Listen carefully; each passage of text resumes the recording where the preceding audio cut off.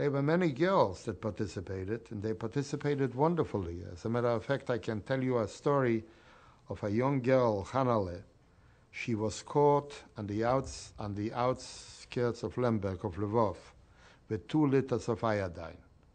Now, when the policeman saw that the girl, she looked Arian, she was a beautiful girl with braided, blunt braids, with freckles on her nose.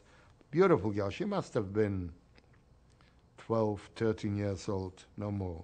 And when she was caught with the 2 liters of iodine, they knew that she is an emissary, that she is a runner for a partisan outfit. So they promised her that they will bring her to her mother and they will give them a house and they will let them live. And she was smart. She knew that this is all promises. They tortured her for 2 weeks. And all they wanted from her is to bring the SS back to our retreat. And she didn't. And they finally murdered her.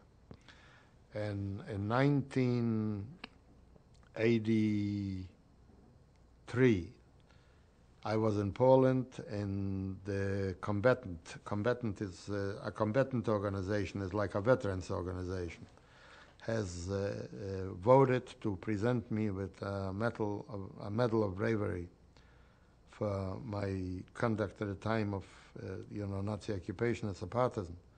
I accepted this medal in the name of that Hannale. And I consider this one of the most glorious moments of my post-war life.